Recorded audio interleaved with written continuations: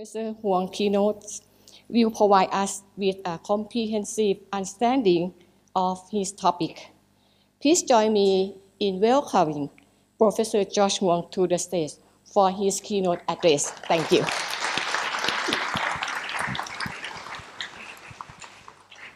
Thank you very much, Session Chairman. And I'm probably the last technical speaker, so I would like to thank the organizer for organizing this very enjoyable and successful conference.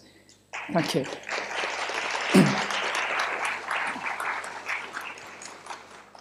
Right. We know computers has a very high performance.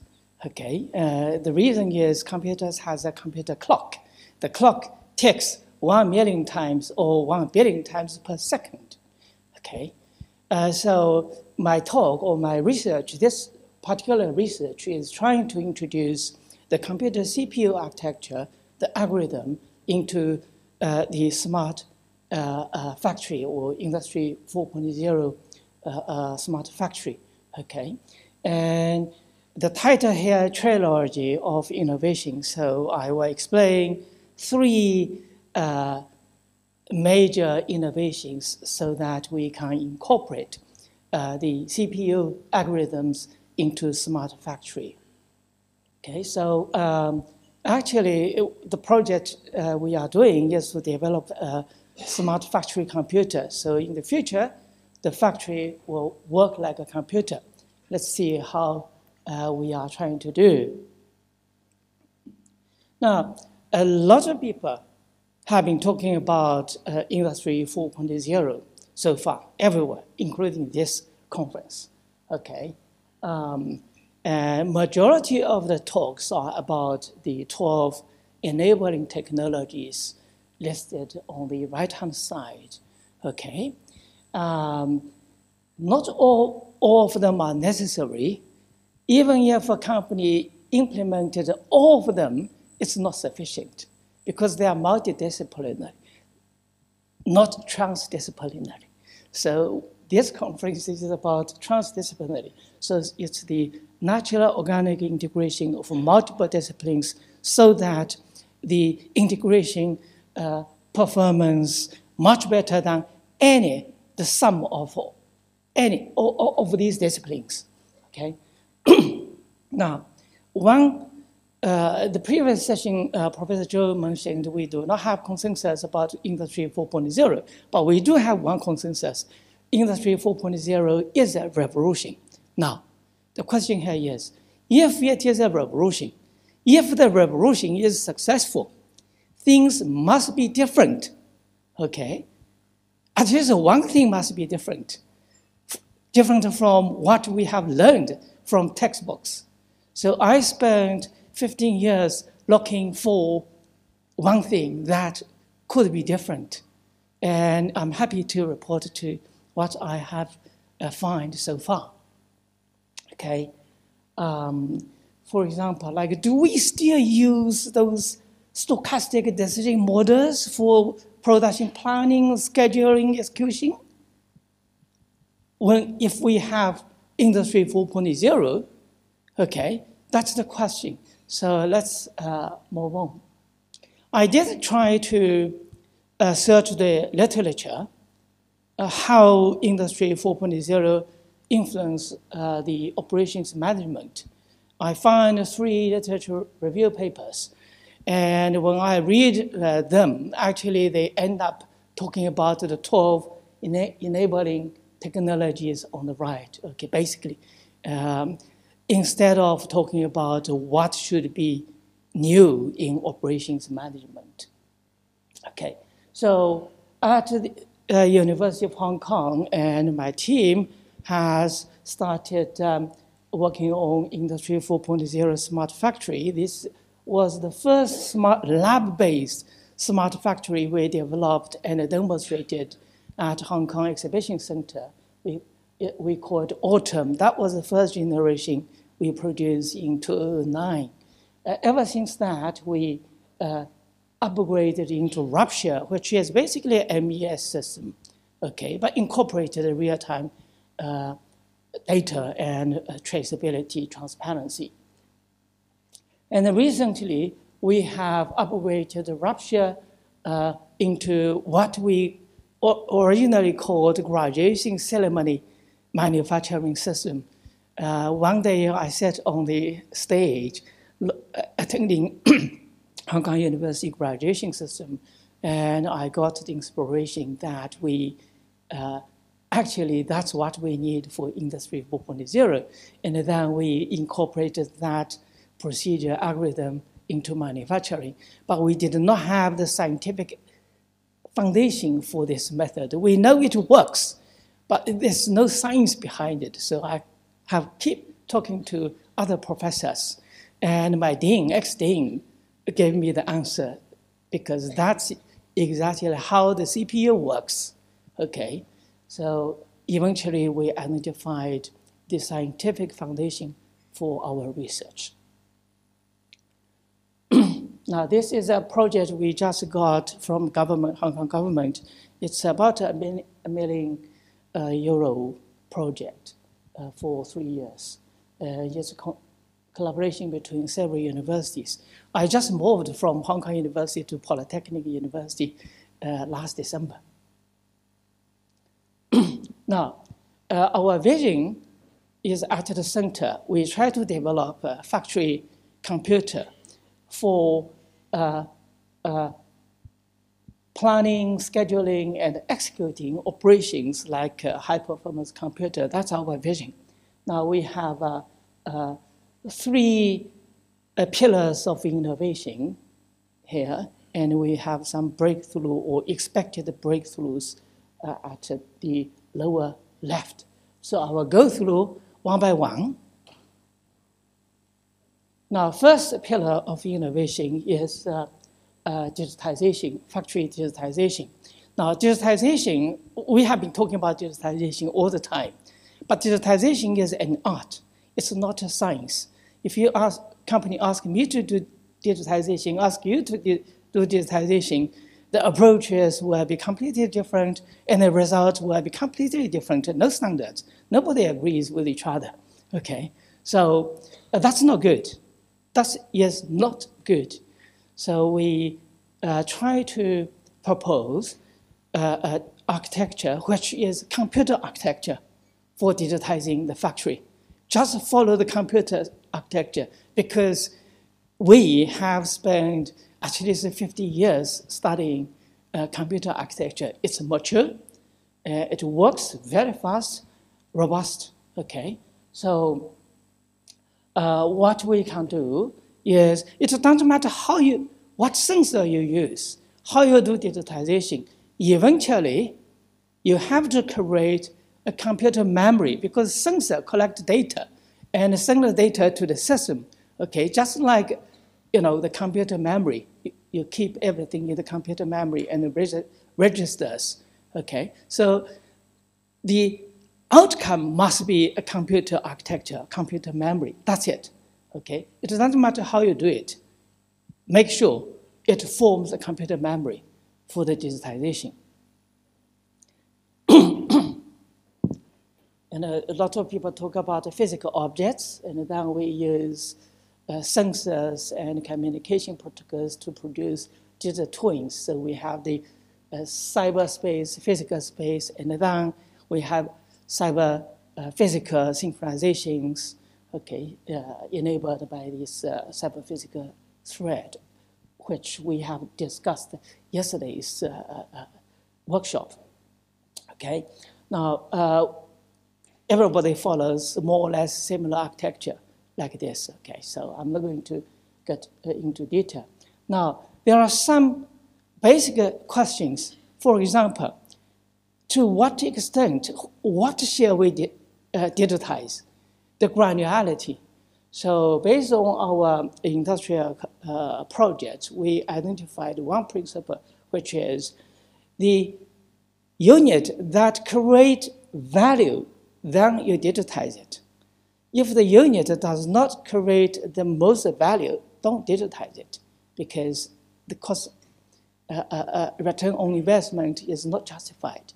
And for industrial engineers, we know how to identify the value creation unit. Okay, we have method for doing that. All right, so for example, like this, we can decompose a factory into assembly line. So each line is a value creation unit so that we can treat each line as a factory computer to develop the computer and then digitize its element. And also we have a fixed position workstations like this. Okay, so more or less all the factory, discrete manufacturing factories can be decomposed into these line stations. Okay, so we basically use one computer for each station or one line, okay, to develop. And here, on the left-hand side, that's the architecture of a computer, okay, typical architecture. So this is the CPU, and then we have input-output, this memory. Okay, this is how we digitize the factory, its assembly line. So we use digital twin to create the memory, computer memory, okay? And then we convert the MES system, manufacturing execution systems in this place, okay? It's possible, we can do it, all right? So that's the analogy between computer architecture and the smart assembly line.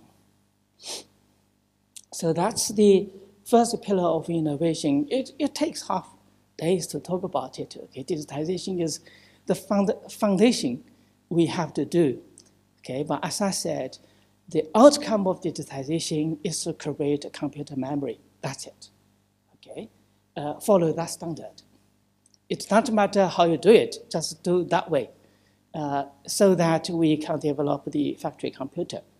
Now, the second pillar of innovation is the smart factory operating system.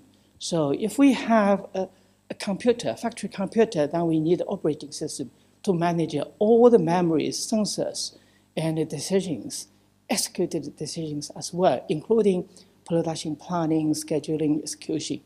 Okay. Now, if we look at how the CPU works, CPU basically is a factory, okay, processing data. That's it. And it also plan, schedule, and execute the instructions. Basically the same as factory. So the CPU has one algorithm which is called out of order, OOE, which was a revolution in 70s. OOE, because of OOE in 70s, our computer works with high performance. Without OOE algorithm, computer's performance would not be high. Okay, so we try to introduce the OOE algorithm into smart factory logics. Okay, so for those of you who are interested, you can check what does OOE mean. Okay, that's basically in 70s, early 70s, late 60s invention. Okay. Now that's one. Another one,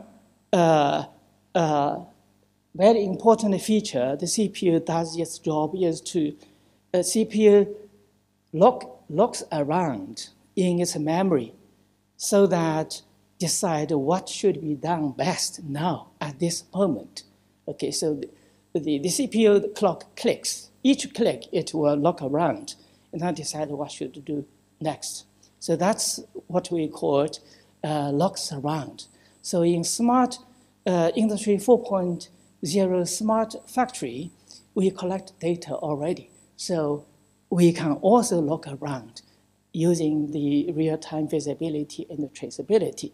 So incorporate that into the smart factory decision. And the middle one is multitasking synchronization. For those who are interested in computers or CPU, it also mentioned the multitasking. Manufacturing, basically, factories, assembly lines are typically multitasking. So if we involve multitasking, then we need to synchronize the multiple tasks. Okay, so these are the three key components we need to incorporate into smart factory operating systems. Okay, we did the small-scale gateway operating systems. Actually, Dr. Xu is here in his PhD study.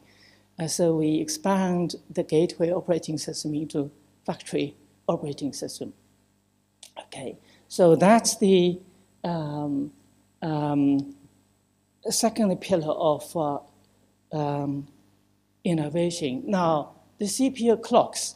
For factory, we actually have more than one clock because we call them a beat, heartbeat. Say one heartbeat is how frequent the sensor should collect data.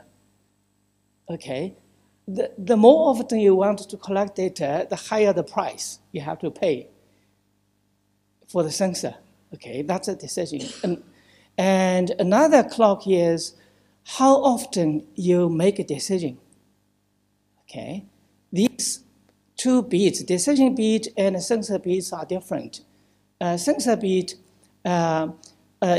if you sensor beat too fast and decision, say you sensor beat 1 minute and decision 10 minutes, then you are wasting your energy beating too fast because I only make a decision 10 minutes cycle. So I basically, the heartbeat, sensor beat only need to be once per 10 minutes. Okay, so that's one. There's another beat, is the beat of health. So the factory is healthy. So it has a beat. So the sensor should beat not too faster than the health beat. Okay. Again, if beats too fast, it wouldn't help your health anyway. Okay, because it costs too much. So then we have the scheduling horizon and the planning horizon. In production, planning horizon is usually a month or half year or 1 year. Scheduling horizon is like a day or a week. Execution is much smaller, half day or 1 hour. And decision here we are developing is like 5 minutes or 10 minutes. Okay, the heartbeat can be 1 minute. All right, so these.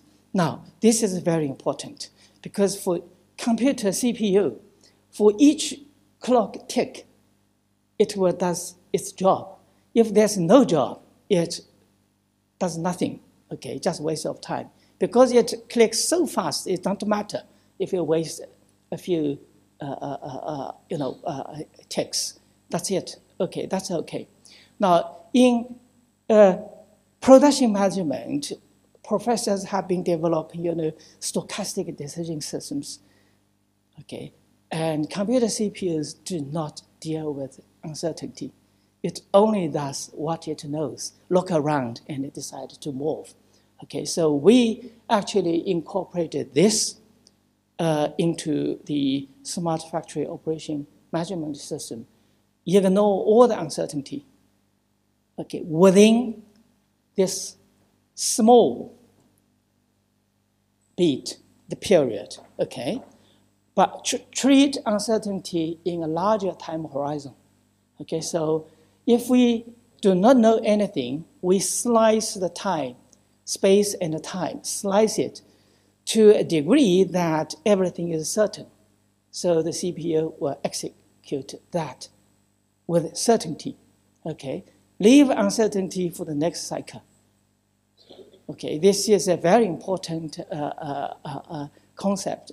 For the moment, nobody agrees with me so far, okay, especially industrialists.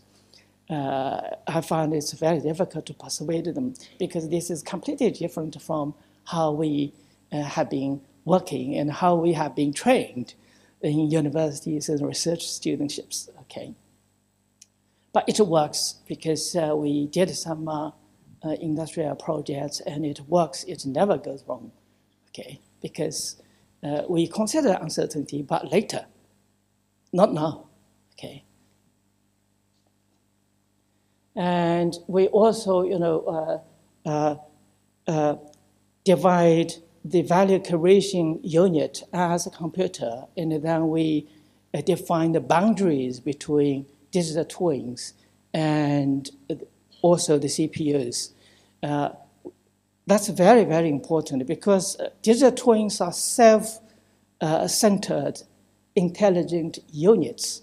Okay, it executes, manages itself. However, we have to define the boundaries very clearly so that they can work together to achieve the common objective. Okay, so we define the boundaries. Boundaries are basically something like this. Okay, to the continuity, some principles in finite element method, some principles, not exactly the same, but principles are like that. Your boundary conditions you set up. Then the digital twins are able to collaborate according to the boundary conditions we set. Okay, now that's the brief introduction of the second pillar of innovation. The third one actually is the typical scenario we identified for this factory computer. The first one was IISE Studio was a 3D printing platform we developed at Hong Kong U, now at PolyU. Basically 3D printers, and then we have the controllers, and we have digital blockchains to manage its orders for printing. Okay, it's a teaching platform, but we use that as our first test bed to develop the factory computer because we have the direct access, or we actually developed its control algorithm. So we can easily manage its control algorithm into the factory operating system. The second one is hybrid flow shop. Now this is a typical manufacturing system for producing parts, okay, car parts or aerospace components. Usually use this one. This is smart assembly workstations. Now this is typically for assembly the airplanes, buses, because the production volume is low. They are big, heavy, so they don't move. Products don't move. Instead, the man-machine material moves to the station, so they are fixed position assembly islands. This is a fixed position assembly island. This is a smart workstation, assembly station. Typically, assembly line consists of a number of smart assembly stations. We actually are developing some mobile stations to avoid line balancing problem. In assembly line, you always have a line balancing problem. So we develop mobile workstations so that we do not have this line balancing problem. Okay, so these are the four scenario we are developing the factory computer. Okay. Now this is the smart workstation we developed. So this is the assembly table. Then the raw materials are here. So if you scan the assembly order, then the material you need for this operation will come up to where you need, you can reach. Okay, so the operator pick up the components and assemble them. So all these will be managed by the AGVs, robots. Okay, so we were, after we developed the 3D printing platform, we will do this because we developed it, including hardware, software. Okay. And the next one is smart construction. Smart construction is basically just like an airplane assembly. It's a fixed position assembly, typical. Okay, and in Hong Kong, this is a big industry. It's very easy to get research grants in construction. So this is why a mechanical engineer goes to construction area. We have been conducting several major projects in Hong Kong with the constructions, basically the same thing, okay, fixed position assembly. This is Hong Kong University main building.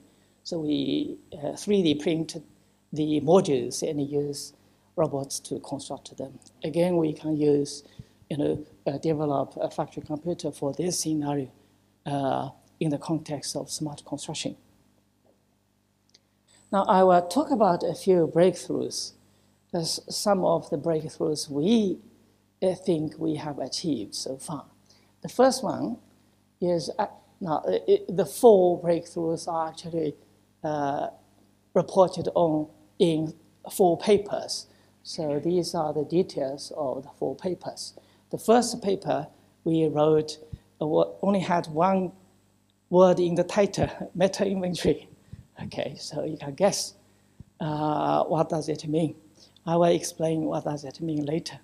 The second one is zero warehousing manufacturing, different from zero inventory manufacturing. Inventory, we must have inventory. We must have inventory. But inventories don't have to be maintained in warehouse. Okay, I will explain why that's the situation. Okay. The third one is synchronized manufacturing. And again, this is a very typical performance issue in industry. Machines work with high performance, but machines wait for each other for too long time. I will explain that later on. Okay. The last one is a graduation-inspired intelligent manufacturing system as a whole to implement smart factory. Now, the first one, the meta-inventory. Yesterday, we talked about digital twins. Okay. Now, digital twins are something that do not exist. We develop a digital twin from physical objects, but we can develop digital twins without a physical object. Instead, we create physical objects according to what is in digital twin. Okay, so now we have a library of digital twin. Now we use digital twin as inventory.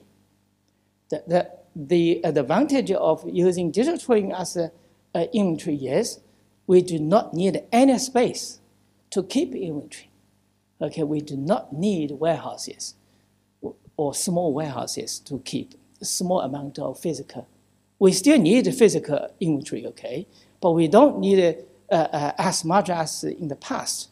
We just keep the digital twin as inventory. Now, digital twin is different from, if we need 12 bottles of beer, 6 in the fridge, in our fridge, 6 in the shop, that's different, okay? The 6 bottle of beer in the shop are not digital twins. They are physical products. They still incur inventory holding cost. Okay, so that 6 bottles do not exist in the physical world yet. But whenever you need those 6 bottles, the smart factory can produce them, and smart logistics can deliver them to where they are needed. Okay, that's the idea. If the Industry 4.0 works that fantastic, then we should be able to do this. Okay, so that's the idea. So we did some mathematical modeling and analysis.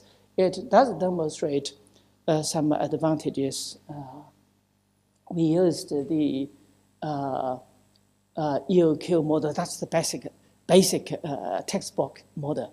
And we also used this EPQ analysis to analyze digital twin inventory, okay? But basically, as I said here, we have the assembly line or assembly center, then we have the components to be assembled. So some components can be kept as physical inventory, and some components can be kept as digital inventory. So for those components, we do not incur any inventory holding cost. We do not need a warehouse or space to keep them, but for these we need.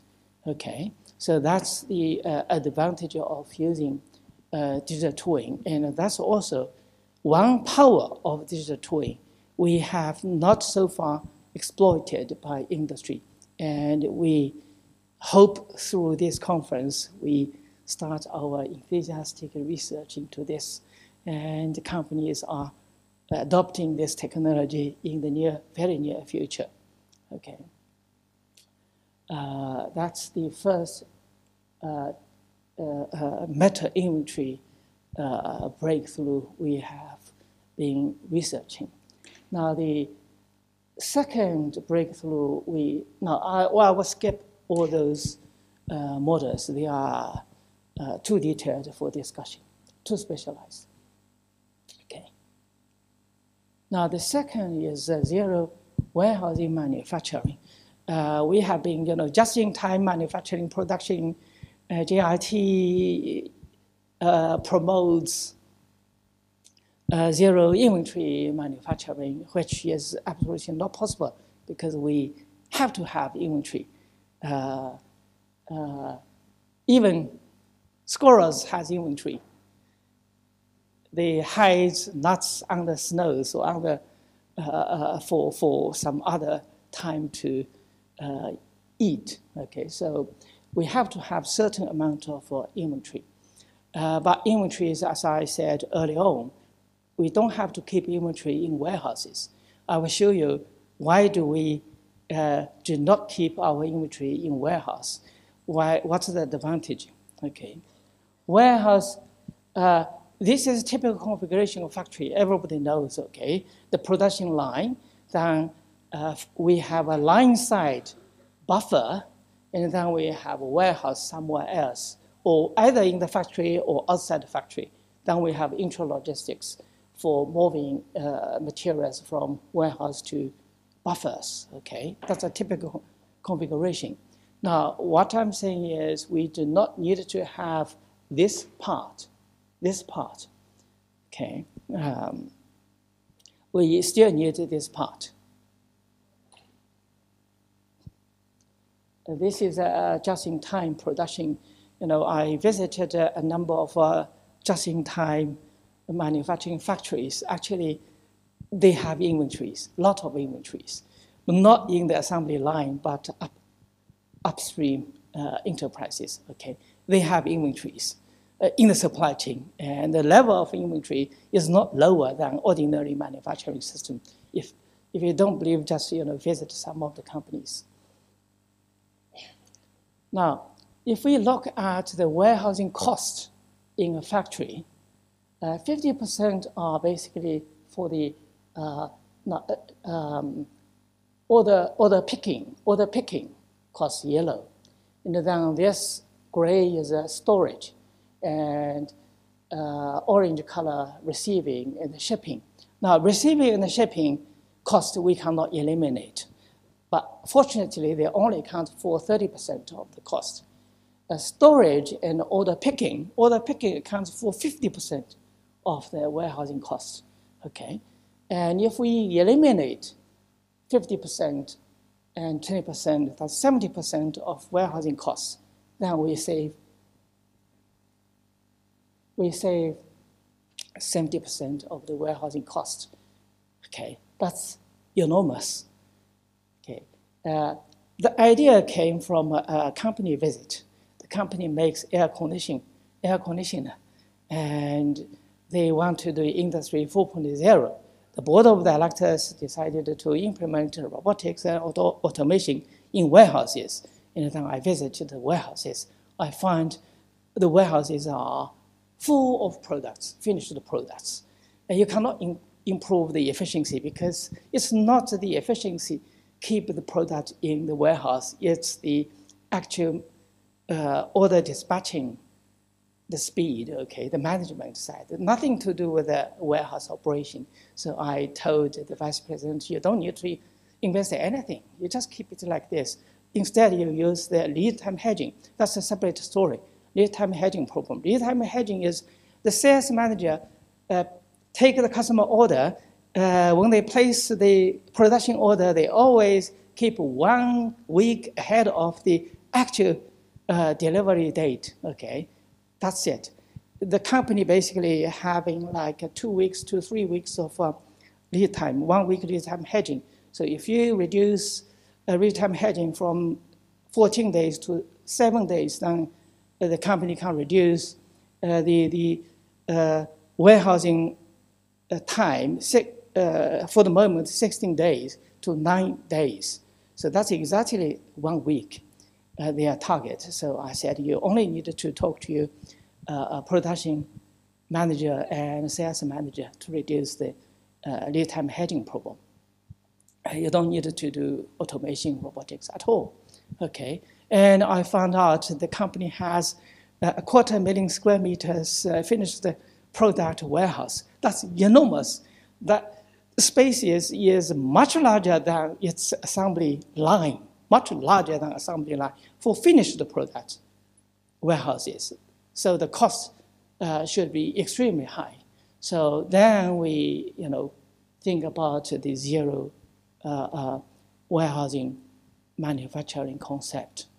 And we did some simulation and also smart solutions for these.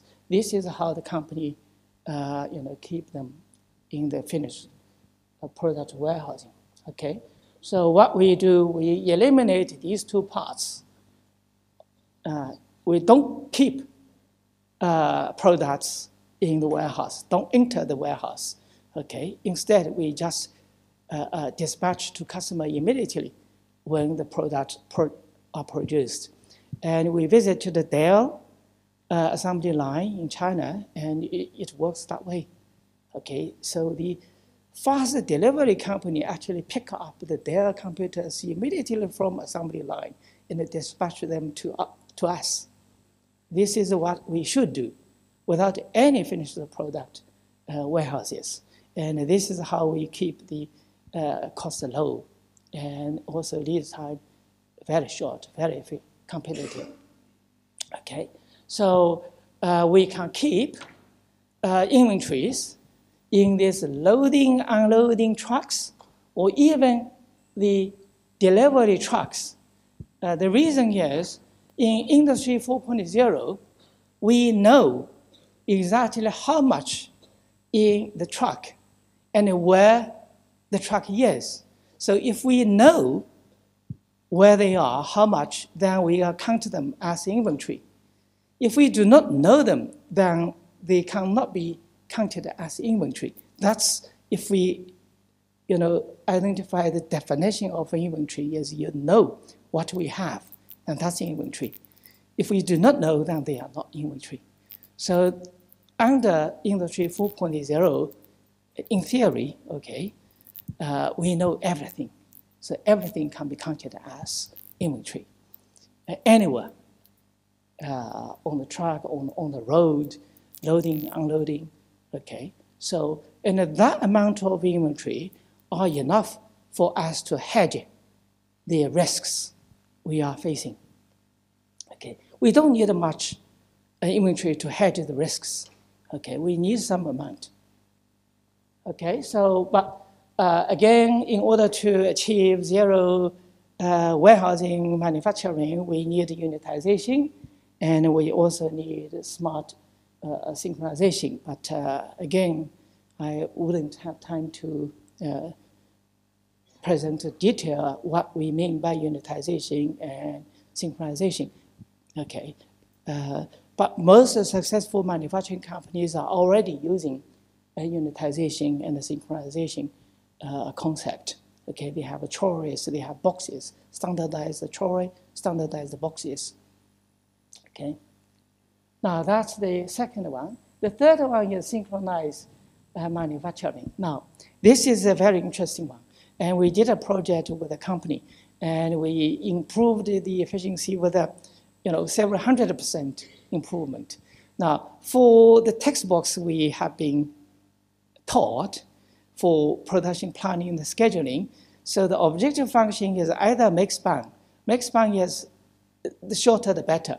So do the job quickly as possible. That's the make-span objectives, minimization. Another one is punctuation. Not too early, not too late. At the time we wanted the product, okay? That's basically what we have been trained for. But in reality, in the company, no. We don't have to do these two. For that company particularly, we only needed to deliver the order in a given time window. If it's late, be late altogether. If it's early, be early altogether. But not one in the morning, one in the afternoon. The company actually we worked with was a painting producer, paints. So if I order one can of black paint and one can of white paint, so black paint is produced in the morning, 9 o'clock. Black paint in the afternoon, 5 o'clock. So the order, this order has to wait for from 9 o'clock to 5 o'clock. So 6 o'clock you dispatch the order. What we decide help the company to achieve is if you deliver the black paint early in the morning, then make sure the white paint is also produced around 9 o'clock or before 10 o'clock so that we can dispatch the order at 10 o'clock. We don't have to wait, okay? So we use that objective to optimize. So within one day or within a given time window, this is perfectly acceptable to our customer. But our production efficiency, performance can be improved at a very significant percentage, okay, at least 20%, 30%. And then we worked with all the manufacturing companies and some logistics companies. We find synchronization problem is a major problem in industry. It's also a major problem here in our everyday life because, say, the front row professors, we have dinner together at 7 o'clock. So we go to the restaurant. Say Joseph cannot be there at 7. He can only be there at 8. So there's no point for us to go there at 7 o'clock. Okay, so everybody postpone by 1 hour so that we wait for Joseph to eat together because he's most important one. We cannot start eating without him. So that's a typical situation, in everyday and very typical in logistics, manufacturing, and also hospital. Okay, very, very typical problem. This is how we work on the synchronized manufacturing. I think I already talked about this slide. Tardiness, earliness, not too early, not too fast, makes fun. This is the synchronization problem in the typical factory. Okay.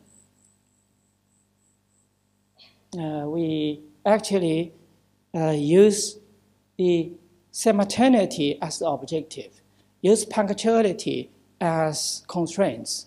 But in the past, we use punctuality as objective and simultaneity as soft constraints.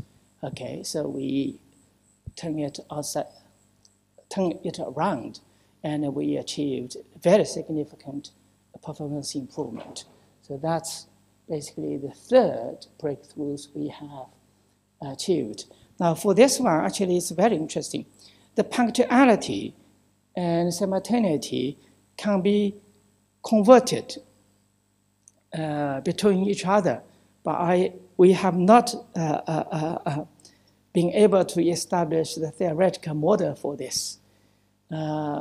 Basically, it's like this. So if the order is late by half day, then that's late, that's punctuality, okay? We are not punctual.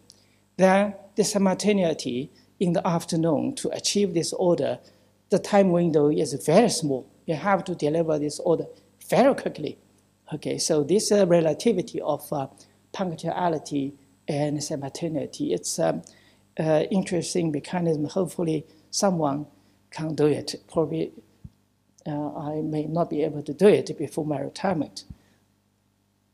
Okay. We talk about several kind of synchronization. We have spatial temporal synchronization between time windows and space windows. Now, data-driven decision synchronizations and cyber-physical synchronizations, basically, these are the drivers. We use them to achieve these. Okay, this is what we want to achieve.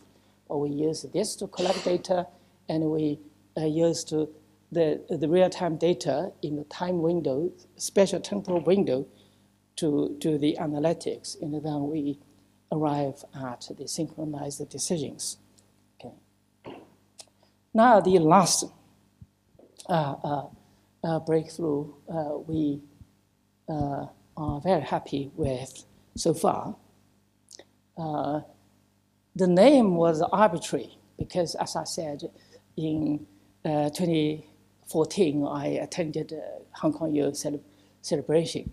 And I had always had this problem with me. What's new model for Industry 4.0? That kept in my mind. And when I saw it, then I said, that's it. This is what we need. We started working on this. 1 PhD, 2 PhD, end up with 5, 6 PhD graduated already. Okay. Basically, this year's Hong Kong Year, typical Hong Kong Year graduation ceremony. So this is the stage. These are graduates and parents. Okay, parents are upstairs. Graduates are here. We have a row there. Those students go to the stage. Head of department read out the card, the name of the students. And then the students goes to see the president, university president, and then take a photo. And then comes down. So we have 3 typical operations at the stage. Okay, so then we have the queuing, which is basically scheduling. Okay, and admission basically is production planning. So we use the admission ticket as the production. So they are ready to graduate. So ready to graduate is in CPU is ready to be processed. Okay, so ready. Production planning, okay? And a lady will show the department's name, say industrial engineering or computer science or mechanical engineering, show the name, and then those graduates belongs to CS will go to there automatically to queue. That's scheduling.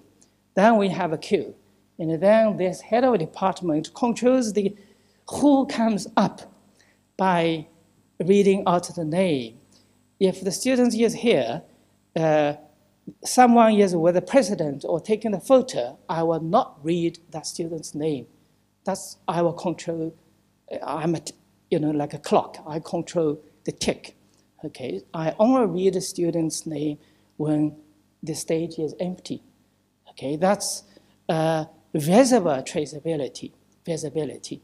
But in factory, we do not have this visibility, but we have cyber-physical visibility. You cannot see them physically, but we can see them logically on the screen. Okay, so the production managers, workers can still execute the production that way. Okay. This is how the abstract present of the graduation ceremony. So we have the waiting room and the stage on that side. Okay, these are the 3 typical tickets: admission tickets and the program tickets. It's the department's name and also the name tickets. Name tickets here the graduates bring to the head of the department. Okay, that's like operation tickets, worksheets, the last tickets. Okay, and then we use the model for a typical assembly line. They works extremely well, very, very simple, without sophisticated mathematical model. Simple mathematical model, simple calculation, it works perfectly fine. It never goes wrong.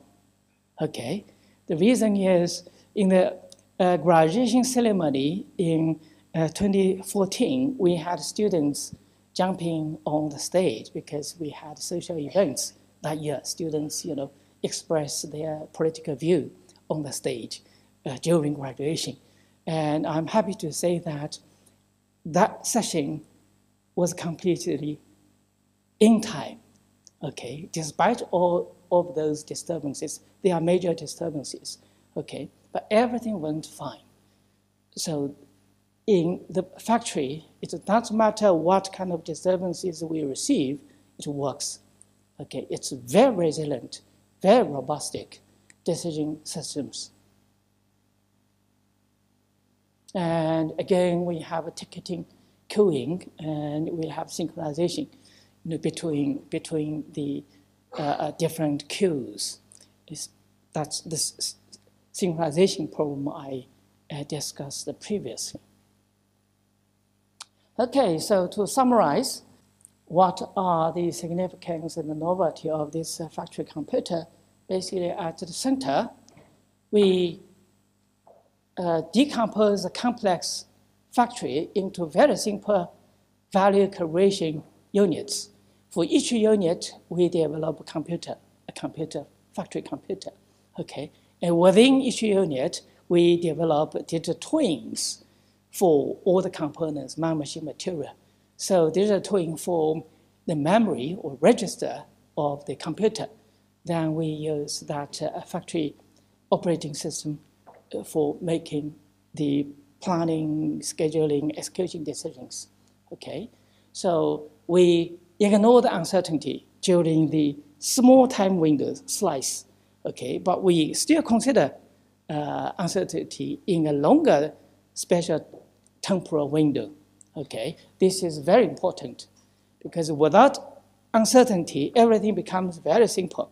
With uncertainty, everything becomes extremely difficult, okay? And then we avoided NP hardness in decision model because decision models become very simple, okay, deterministic. And we achieved the resilience and also the robustness for the factory, okay? So the main reason is like smart factory digitization converges into computer architecture. That's important. We converge into computer architecture. All the digitization must create computer memory so that we can use CPU algorithm. Otherwise, we cannot. Okay, that's important.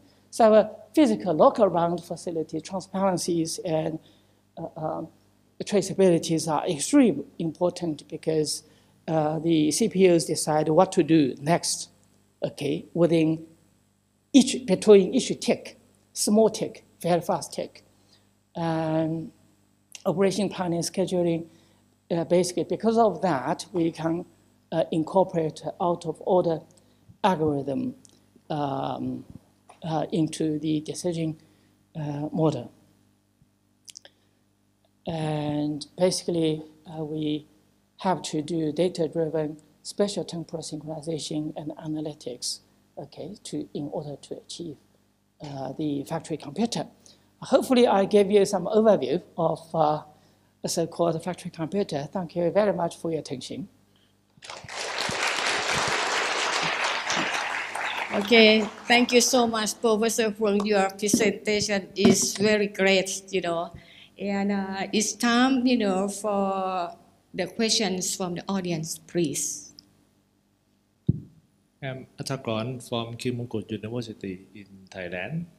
My question is, I believe you know that not long from now, quantum computer will be scaled down and it will be available for massive scale. So what would be the effect to cyber-physical factory if that really happens soon? Thank you. Well, thank you very much for that interesting question. And the simple answer is this factory computer has nothing to do with the quantum computing. However, I have been investigating into quantum entanglement for smart manufacturing because the digital twin basically are quantums and they are entangled, okay, with each other. But after 3 years of investigation, still no idea, no clue. Because in quantum mechanics, you have statistics or stochastics. But in smart manufacturing, that's completely different.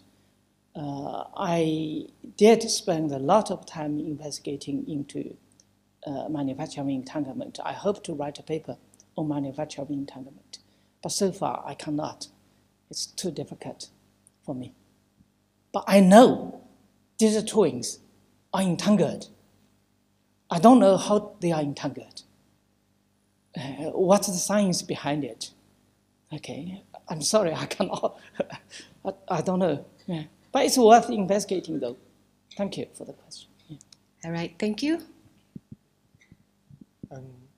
Professor Huang, thanks for your presentation.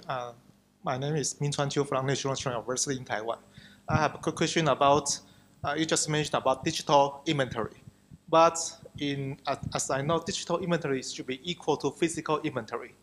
But in your presentation, you think digital inventory can be somehow be part of physical, view as physical inventory. I don't know if I understand right. I did not say digital inventory can be treated as a physical inventory. I didn't say that, but I did say digital inventory can be treated as inventory because they are promised to be delivered at the time and the location you need them, so they are inventory. Okay. Thank you for your great keynote speak and with very interesting examples. As a PhD student, I'm looking forward to the graduation ceremony. Regarding the granularity of the digitalization, you've mentioned that we only need to digitalize the parts that generate value. My question is how to define the value creation. For example, we have the transition belts on the production line. Usually, it's very stable and it does not directly add on values to the products. But when the belt shut down, there are great costs. So, okay, I'll give you one example, which is not value creating unit. 10 years ago, many companies asked us to develop, install RFID devices with the door of a factory. Okay, I told them don't do it. Okay, because it creates no value for your production. Okay, it does contribute value for logistics materials. Okay, but does not contribute to production value. Then don't do it because it costs money. Okay.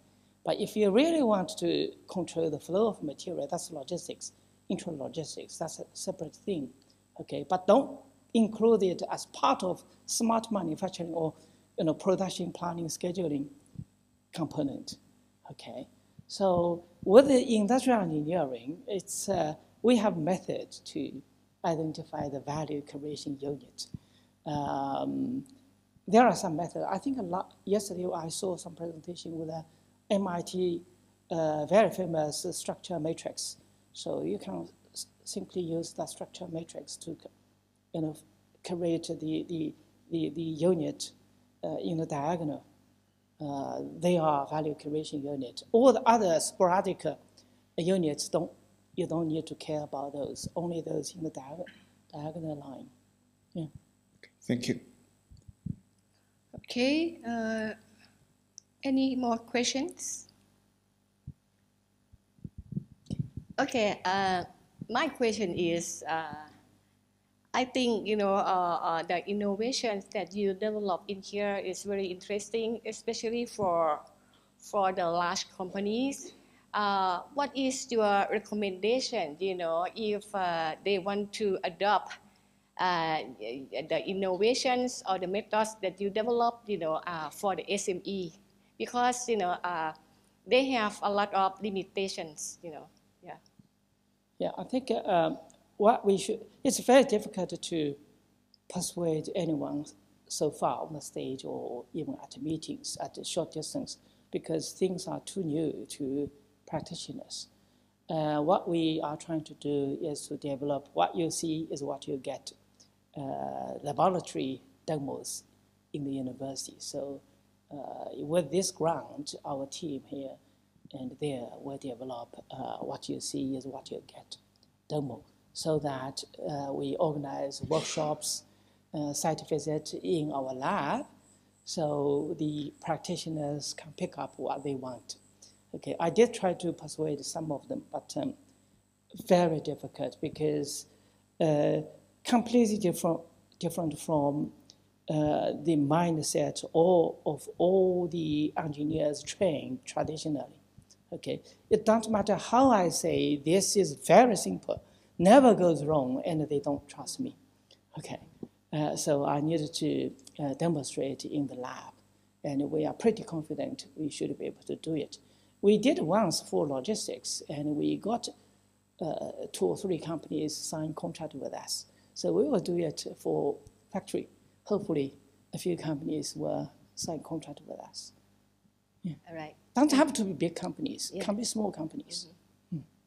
Okay, one more question, Actually, the cyber physics that you have done, kind of integrated with somehow optimization, right? And if, I don't know, if I want to apply, the cyber physics, for agricultural sector, I believe that, the improvement, going to help, the farmer, the growers, or even the industry, to improve, their performance somehow. So how can we, apply the cyber physics, in agricultural sector, and what are the limitations? Yeah, certainly we can. We did spend some time with in agriculture, but later on we focus in where I can get grants. Okay, so now all my focus are on production and logistics and construction, not agriculture. But agriculture, you create digital twins for man-machine material and also the fields. One of my students actually works in that area. He graduated already, did that, and then he applied some of the algorithms for planning the agricultural machineries, the field, the trucks, harvesters. Okay, we basically create digital twins for those, and then apply the cyber-physical algorithms for the application. It's basically the same, Yeah. All right, thank you. Any more questions? Okay, we come to the end of the session. Give him the big hands. Thank you very much.